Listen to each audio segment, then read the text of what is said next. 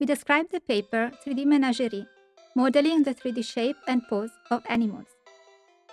The study of human and animal motion has a long history, dating back pioneering work from Muybridge. Muybridge took sequences of pictures of humans and animals in action. Pictures are taken at a fixed rate, corresponding to video frames, as in this example of a cat's run.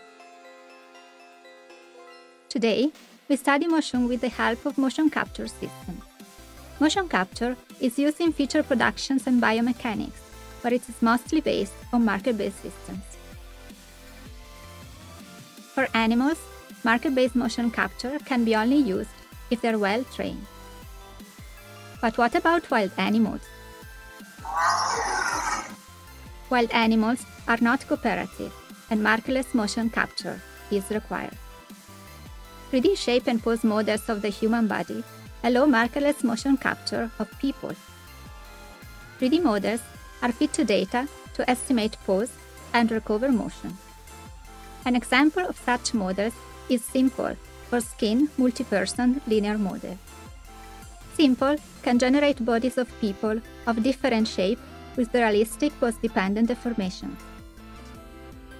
Here, we define a 3D shape and pose model of animals, and we call it Small for Skin Multi-Animal Linear Model. Small can generate animals of 5 different families in various shapes. These are samples obtained by moving around in the small shade space.